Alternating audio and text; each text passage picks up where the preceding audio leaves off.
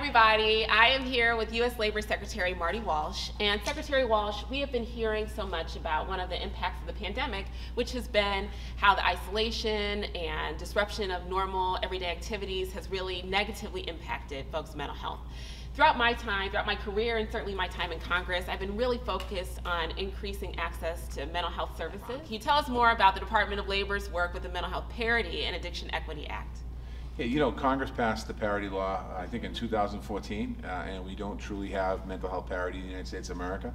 And right now we're working with Secretary of Health and Human Services, Secretary Becerra, on implementing that law and making sure that people have access to good mental health services and that the health insurance covers it.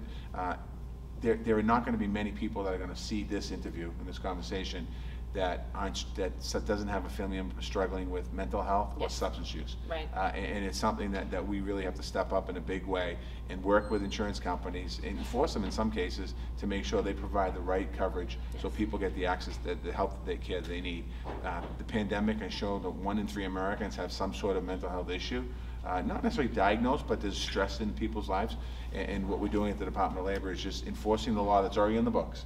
And we've already had some meetings with some of the insurance companies, and they've all come to the table and they understand the importance of this. And it really is about making sure that our workplace is healthy and safe, and that we're providing the best benefit we can to the average person in the street.